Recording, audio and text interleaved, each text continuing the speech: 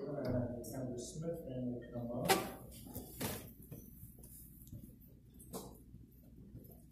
We're going to be singing I Have Been Blessed.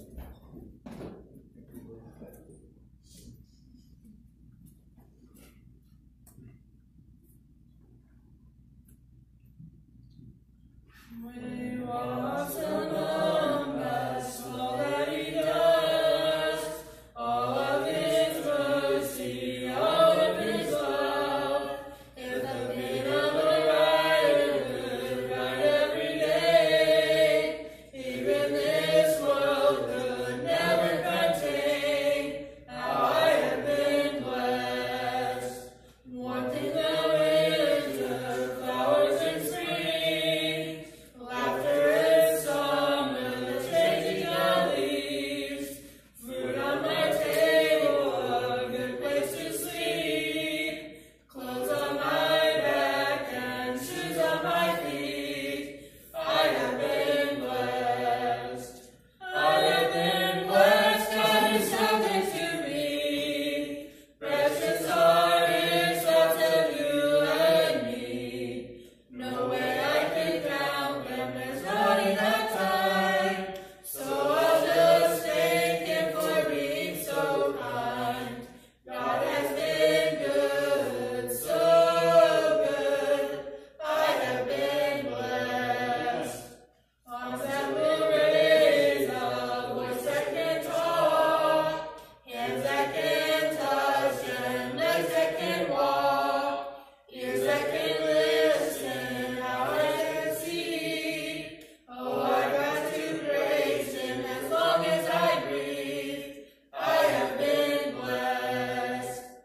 Father and mother, nurtured and raised, sisters and brothers, memories made, our pastor to lead us, this altar to pray, stripes that can heal, the blood that still saves. Oh, I have been blessed. I have been blessed. God is so good to me. Precious are his thoughts of you and me. No way I can count them, there's not enough time. So I'll just thank him for being so kind. God has been good, so good.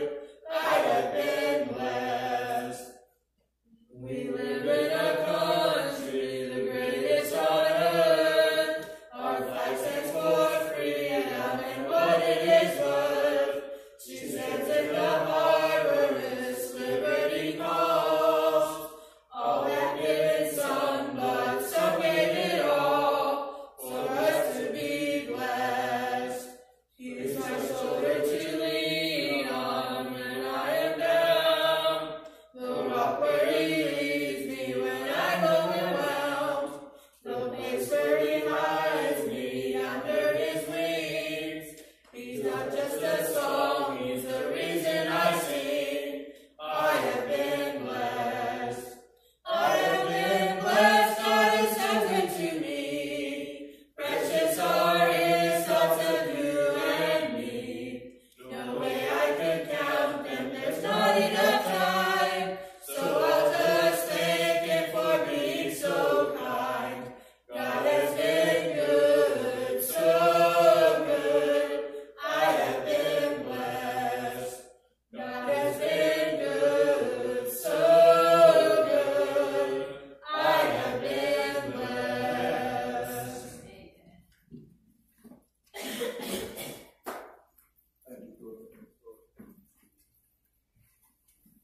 Again, just want to say if you have a prayer request or a prayer request, there's a couple ways you can get a hold of the church. You can go on Facebook and go to Messenger and go to Pioneer on Facebook, and Messenger will get the message on praying for someone, or you can call. And if I don't answer the phone, just leave a message and I will get to you. Yes, sir. Can we pray for Joshua Barnett? Joshua Barnett? Yeah, he's the one. Yes. Motorcycle accident. Yeah, let's go ahead and pray for Joshua Barnett too.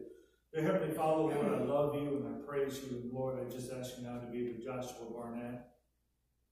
Lord, you know that he got into an accident and the car drove him for quite a while. Lord, you know he's not doing good. So we're asking you now to reach down and touch him and heal him. Lord, be with the family. We love you and we praise you. In Jesus' name, amen. You know, I love Psalms, of course, you know, Amen. but it's really interesting. You got Psalms 22, which talks about the death, burial of Christ. Then you got Psalms 23 that talks about, yea, do I walk through the valley, the shadow of death. And then it says, then you have the holy hill. You have explaining who Christ is. See, you have him dying. You have him leading us. But then you have him being king in those three verses, in those three chapters right there. I want to look at today him being king. But the title of this message is, who is the King of Glory? Amen. Who is the King of Glory? You know, it starts out as point number 1, the fullness of the earth. The fullness of the earth. See, we see this in point number 1. Let's go ahead and pray before I even get into it. Dear Heavenly Father, Lord, I love you and I praise you this morning. Lord, I thank you for the ones that's here today. Lord, we're right at the max where if we had any more coming in, we would have to go outside. But praise the Lord for it. But Father, I ask you now to fill me with your Spirit. Speak through me today, Lord. Guide me, direct me. Lord, but fill each and every single listener with your Spirit that they may glean something from your word. Help us all to take the cares of this world and set them aside today, Father, so we can hear exactly what you want us to hear. Lord, we all love you and we praise you. We thank you for everything you've done for us. In Jesus' name, amen. Amen. Again, point number 1 is the fullness of the world. It says, the earth is the Lord's.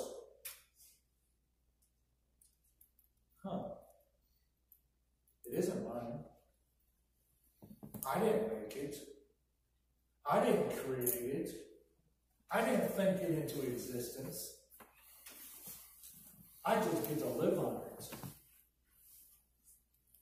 Think about it. When y'all had kids, or if you've ever had kids that are grown up now, how many of us have said, is this your house? Are you paying the bills? Do you have a job? No. God's making it real clear who owns the earth. It says it right here. The earth is the Lord's. Period. Amen. There's no arguing that. It is his. He's the creator of it. And then it says the fullness of thereof, the earth of the world, and they that dwell in it. Hold on a minute. Hold on. Back that train up. The earth is the world. The earth is God's, right? The Lord's. Then it says the fullness thereof. So that's also God's. But then it says something else. Them that dwell where? Therein. So God created us. We're his. But hold on. This is where it gets touchy. Well, preacher, you said that not everybody's God's. People. That's true. But here it's saying we're all his. We're all his creation. There's a difference between being his family and being his creation. Right. There's a difference there. So we got to make that clear. Is because we don't want this thing of, well, you know, everybody's a child of God. No, no. My Bible says who's a child of God is. The ones who accepted Jesus Christ as the Lord and Savior. That's a child of God. But everybody is His.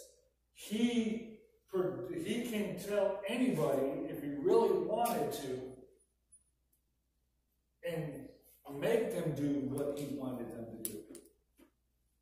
He could have, in the beginning, said, okay, everybody's going to believe that I am God, period. Everybody believes it. But God didn't want that. I say it this way, God didn't want robots. God wanted us to make the choice ourselves to love Him for who He is. To accept Him for who He is. Not, yes, Lord, I'll do what you want me to. No. He wants us to make that choice. Even though that this world and everything that dwells within it is His, but He still allows us to make the choice to trust in Him. So, you know, the fullness thereof. What is that? Okay? The fullness thereof. That's everything. Now, preacher, that's kind of vague. Well, it's the truth. Everything. All the fruit.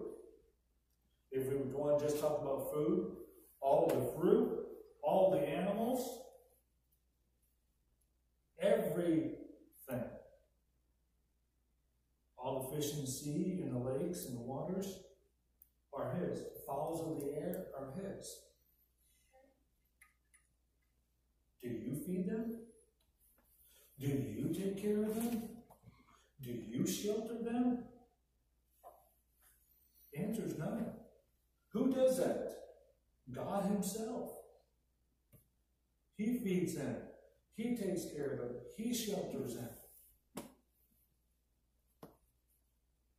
All the money in the world, I think Brother Hudson was saying this, all the money in the world could only feed the animals of the world one day. God does it 365 days a year. Why? Because they're His.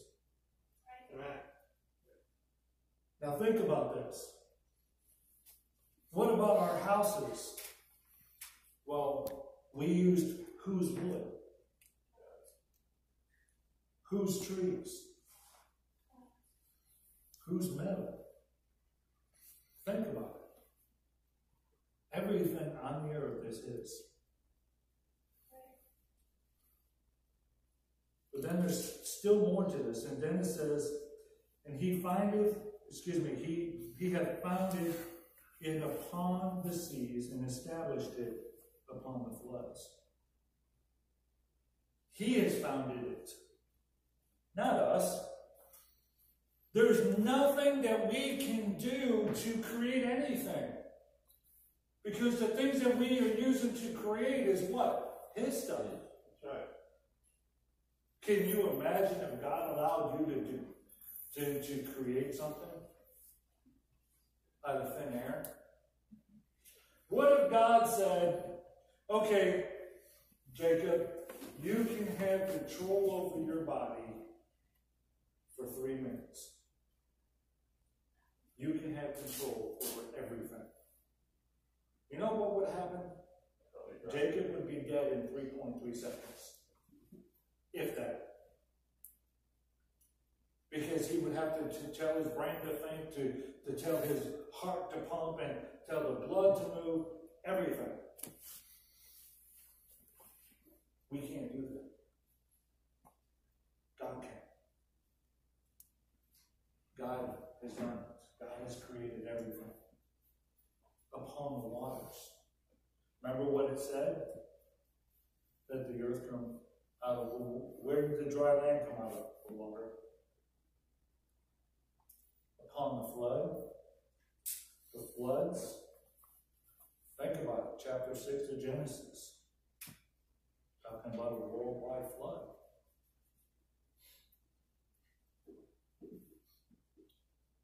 Dry land.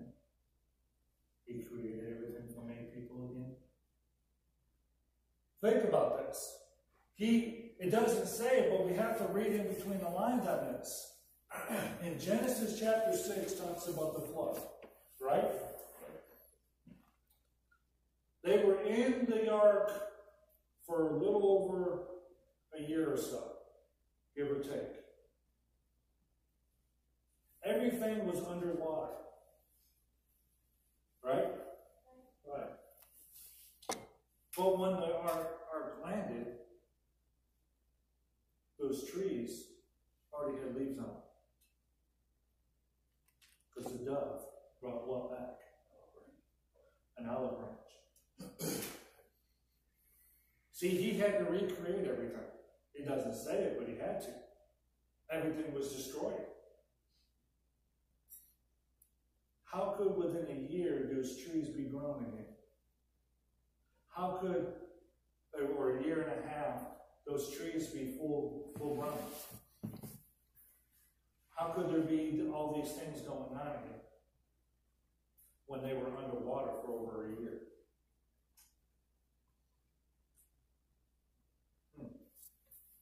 See, we've got to stop and think about the floods.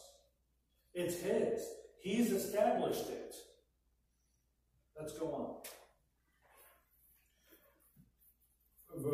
Verses 3 and 4, this is coming out of. Who shall ascend to the hill of the Lord? Let's look at it. Who shall ascend unto the hill of the Lord, or who shall stand in the holy place? He that has clean hands, a pure heart, who have not lifted up his soul unto vanity, nor sown defeat.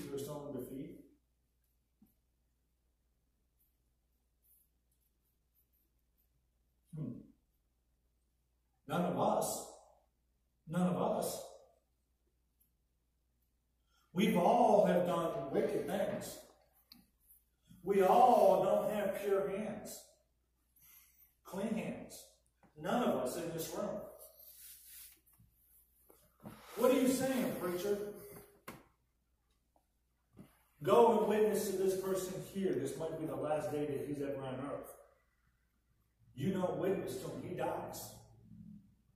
God told you to go. His blood is on your hands. See, there's none of us on the face of this earth that can ascend or stand in the holy place.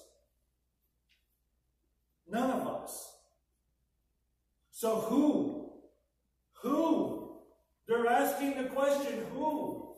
We know the answer to that. Well, we'll get into it. But we can't. The Bible says our righteousness is like filthy rags. None of us is worthy enough to stand there. None of us can ascend to the holy hill from above. None of us. Who has done that? See, we got to remember why we're here. Can we have a pure heart? Amen. Yes, we can. We can have a pure heart. But our hands, when we don't do what God has asked us to do, we're in trouble. We cannot ascend. Let's look at it again. It says, how many of us have lifted up our souls to vanity?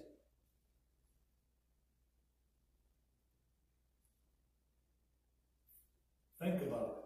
It's getting awful quiet in there. Vanity.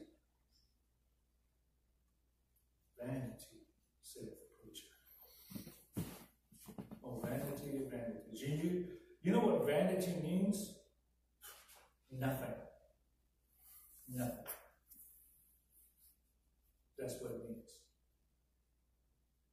There's nothing to grab. When we lift up our hearts or our souls and we just start desiring things that mean nothing, because they're not ours to begin with. Buying a boat.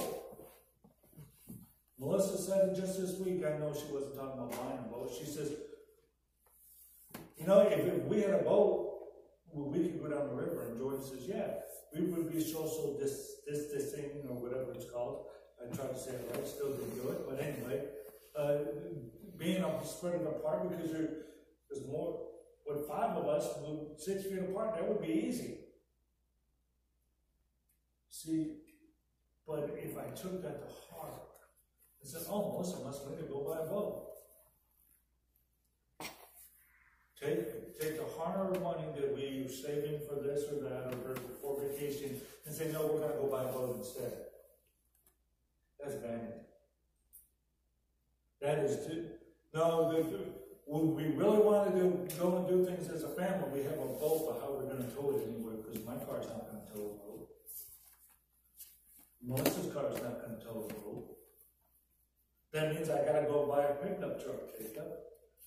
No, but you see, it just doesn't stop with a boat. That means I have to buy a pickup truck powerful enough to pull a boat. But that also means that I get to have 2 different kind of payments that I'll struggle with. See, we've got to remember, vanity is just that. It's vanity of vanities. Just read Ecclesiastes, it'll tell you. Think about this, guys. What we have done, we can't do what it's asking for someone to do. Let's go on. Let's look at verse 5. And he shall receive the blessing from the Lord and the righteousness of God of his salvation. And this generation of them that seek him, that seek his face, O Jacob, Selah. Point number 3, who shall receive the righteousness of the Lord? This one we can do. This one we can. But that first one we couldn't. We can seek the Lord. We can seek his face. We're doing it today. We're in church, seeking God. Whose righteousness? Whose righteousness does it say here? Let's look at it. The Lord and the righteousness from God. God's righteousness.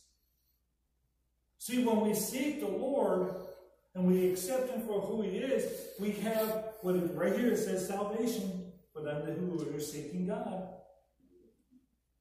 See, we have the right.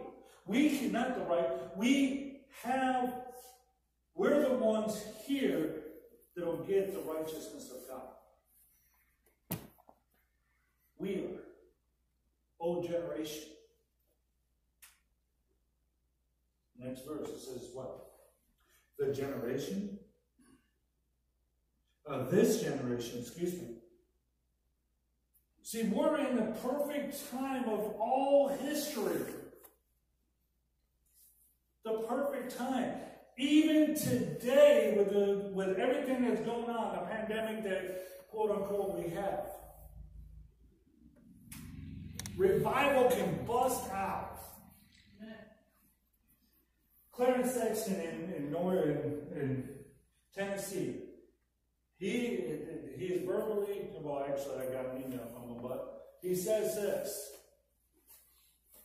our president is the president who's going to bring revival to our country. What is he talking about? Revival means to what? To be revived again. To bring life again. See, we are so worried about the country not abounding or not picking back up. We have the perfect man that God has put in place. A perfect man, well, as a man go. But think about this. He's a businessman, right? He has lost his money 4 times, bankrupt. 4 times. But you know something? He's always came back. Bigger and stronger than what he was before. Money-wise, I'm talking about. So why are we worried about the country when we have someone that knows how to build a business, to build the economy? See, that's not what I'm talking about. But true revival in America. We need to really start praying for that. Through this time, such a time as this, the Bible would say, this is what we have to be praying for. You know, we have so many people right now, on any given day, that you can look at the ones that can look at the how many times the Facebook has been viewed and stuff like that. We've had over 200 people viewing the messages on a few of our messages on Pioneer's page. Amen. That's never happened before. Never. And we've had it going out to 500-600 people, different people received the message, or at least a video. It reached. Can we have revival this time? Oh yes. Even in churches now that are spread all over the country. Right now, if you think about it, we have more churches in our country than we've had in a very, very long time. Everybody that's on Facebook, that's listening to our Facebook pages or our YouTube page, when they're sitting down and they're breaking their Bibles open and they're listening to what's being said, they're having church in their house. 200 people, or 200 households that have been reached, let's say it this way. Let's say they only have 3 people in the household. Do the math. That's 600 people. That message is reached. Now, Facebook or YouTube, we've had, I think the biggest is 19 or 53, I think it was. People reached. 3 people. Do the math. Can we still have revival in this pandemic? Yes, we can. Yes, he can. And he will. See, we can be so scared and do nothing, or we can continue to do what we're doing and reach more people. Because more people are searching for the truth. Right. Have you ever noticed when things go wrong, more people search for God? Let's go all the way back to 9/11. Remember that day, for the ones who were alive. Remember that day. I remember the next weekend, our church was full. The weekend after that, it was standing room only. Matter of fact, the pastor was asking us to give up our seats for us to stand and let the visitors come in and sit down. See, we missed the boat on that, though. We as Christians missed the boat because we forgot to go and to follow up.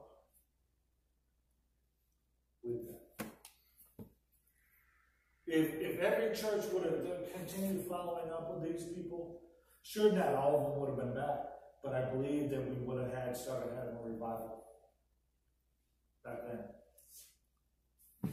God is giving us another chance to have revival in America. Who? This generation. Such a time as this. Who shall have the righteousness of God? The ones that seek his face. Think about it. We can have it. We can do it. Point number 4. Lift up your hands. How many times in a Baptist church do you see people will raise their hand? Amen! My father-in-law, when he gets into a song, he'll sit there and go, Amen! He does a karate chop in the air. I'm only picking on him. But lift up your hands. Let's look at it. Verse 7, lift up your hands, O gates, and be ye lifted up, ye everlasting doors. The King of glory shall come in. Amen. This reminds me of something else. Revelations 3:20, it says, Behold, I stand at the door and knock. If any man heareth my voice, and open the door, I will come into him, and sup with him, and him with me. Lift up your hands. Open your door of your heart. You want revival? Lift your hands up. Pray to God. Open your heart to listen to what God has to say. Your everlasting doors. We have eternal life. We need to spread it. We need to let other people know.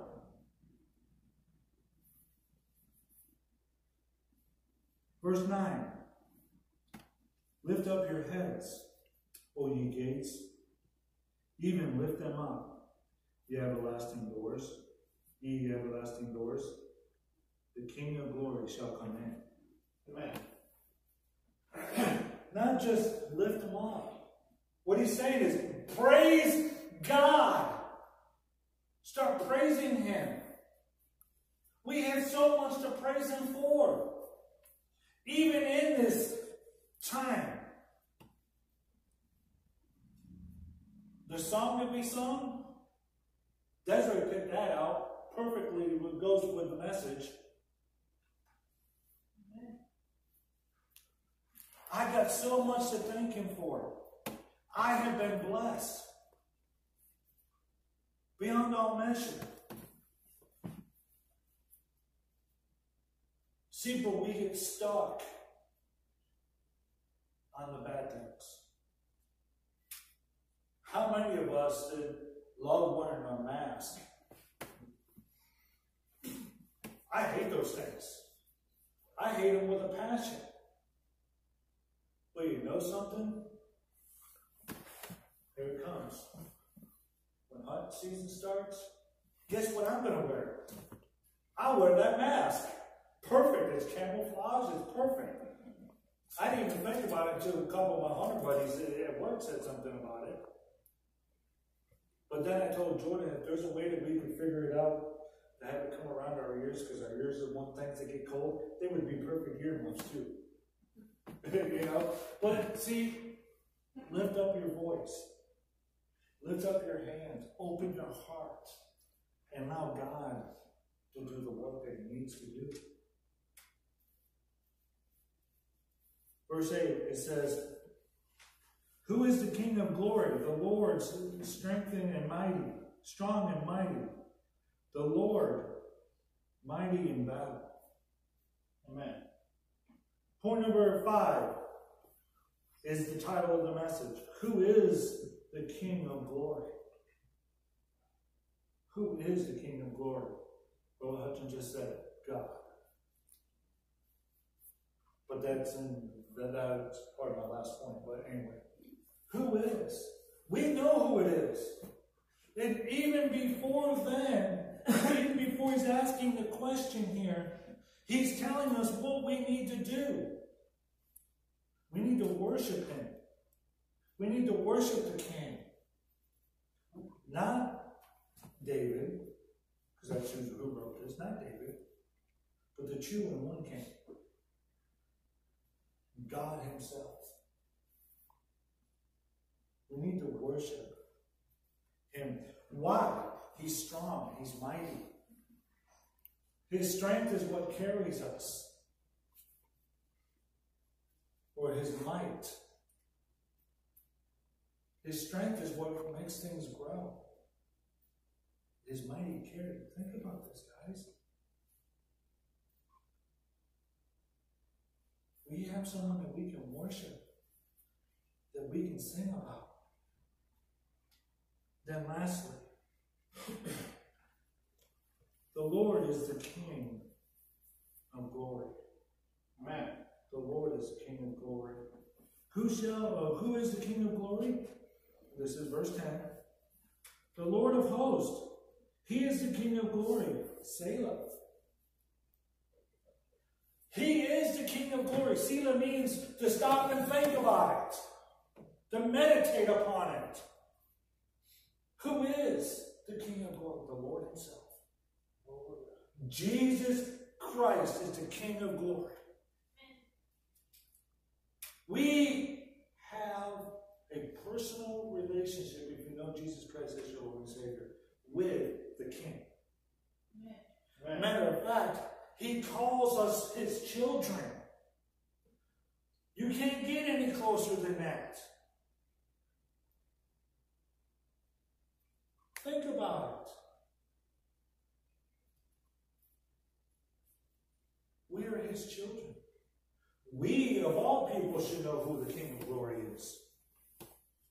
But unfortunately, even people that have accepted Jesus Christ as a Lord and Savior are still 40 years and still babes in Christ. But they do know that one. You can ask them who is the Lord, or who is the King of glory, and at least they will say Jesus.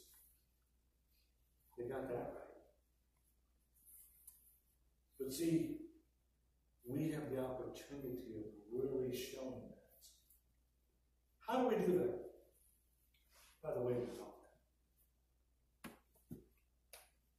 But not just by the way we talk, by the way we act. By the way we act.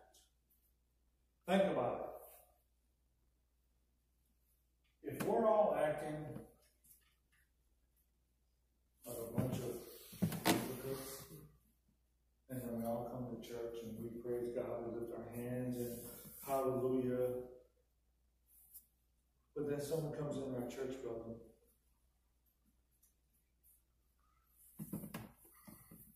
that's not so clean, not so lives behind a garbage can or something in the dumpster. How many of us are going to go up to him and shake his hand? Think about it. Oh, well, yeah, right now it's elbows, but how many of us would go out of our way to make him feel special? Or how many of us would say, hey, come and sit by me, knowing that he smells putrid? Or how many of us would say there's a seat in the back? Yeah, my father-in-law says I can't smell, so that ain't gonna bother me. But how many of us? I remember a couple of people when we were at the thrift store, mums, homeless men that would come into the store. His name was Caveman, or his street name was Caveman. I met him, he rubbed me the wrong way. But after you get to know him, he was a lawyer in Pennsylvania. He was trying this guy that stole some clothes to keep himself warm. And he pointed in his face when he was convicted and said, "You could not live a month on the street." And that was over 20 years ago. But I'm talking, this guy, he stunk in. This guy stunk bad. Once you got to know him, he was really nice. He was smart as a whip and everything else. After we got to know him, he would come in and give me a bear hug. I'm telling you, I smelled it for hours afterwards. You know what I did back, Chuck? I gave him a bear hug back. Not as long as what he did for me, but I did do it back. But see, are we willing to go that far to show the King of Glory? Are we willing to go that far to show people who Christ really is? We can all say we want revival, right?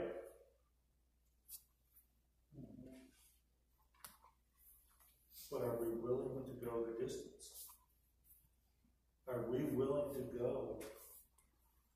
Are we willing to show people Christ that stink? That people don't want to be around? It's kind of quiet, huh? It really has. Exactly. See, we've got to remember, if we want true revival, that means revival. It means that we're going to have to do whatever it takes. Whatever it takes to let people know that Pioneer Baptist Church is still alive and still kicking. And still fighting for God.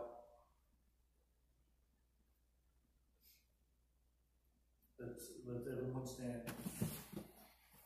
Every head bowed. We're only going to have Melissa play the piano. With every head bowed and every eye closed.